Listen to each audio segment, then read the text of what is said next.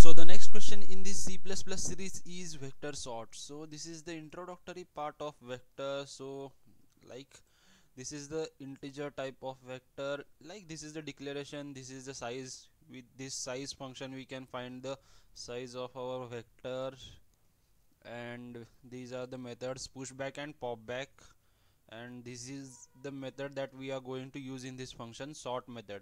In this sort method we have to pass two, means we have to call like v dot begin and v dot end, means starting of the vector and ending of the vector.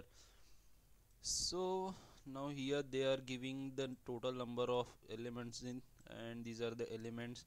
So here what they, okay, so we have to write the code from starting. So first of all we will take the input.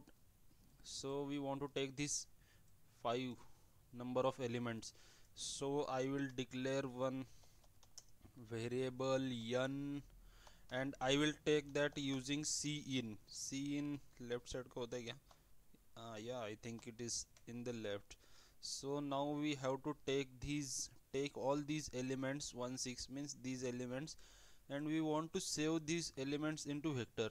So for that I am going to first of all declare the vector. So I will directly copy this, Control C, and here I will paste it, Control V. So we have declared our vector, integer vector, because we are taking the integer elements. Now we want to take that all elements. So for that I will iterate a loop for int I is equal to 0, I is less than n, because we want to take 5 elements, like which n is coming that, and I plus plus. Now we have to take input using cin, and we'll take one variable and save that. Okay, so here we will take another variable, extra variable element, like that. So here cin and elt. Okay, so we will take our element in this element variable, and we will push this element into vector.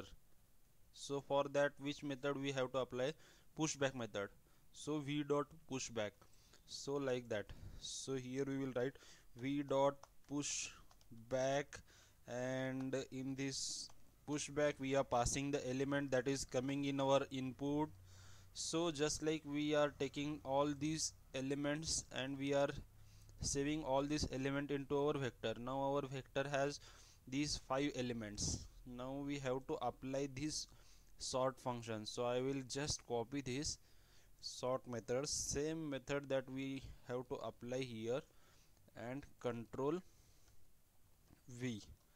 Now lastly I think we have to print the vector, means here we have to show the output, that's why we are going to print the vector.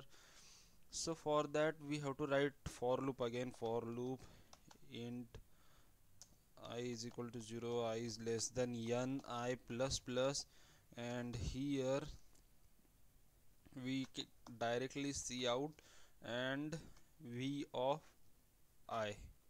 Directly we can access the vector using this type. Otherwise we can use that v dot begin, v dot end also, no problem.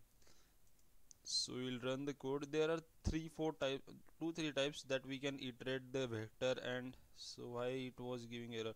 So here I think we have to give the space, that's why it was giving error. So we will run now.